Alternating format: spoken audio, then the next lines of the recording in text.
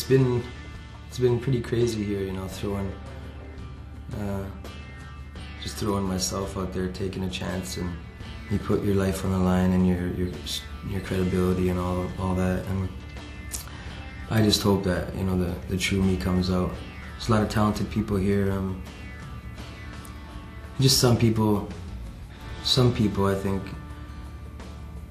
shouldn't be here, and I don't think they'll be here much longer. It's just, you know, I just don't want what I'm doing to feel or look diluted in any sort of way. But yeah, it's gonna all turn out great, man. I'll check in with you guys time to time, and just much love, man. I appreciate it. You guys enjoy the show, and hopefully you guys can bounce to the music tomorrow night. But yeah.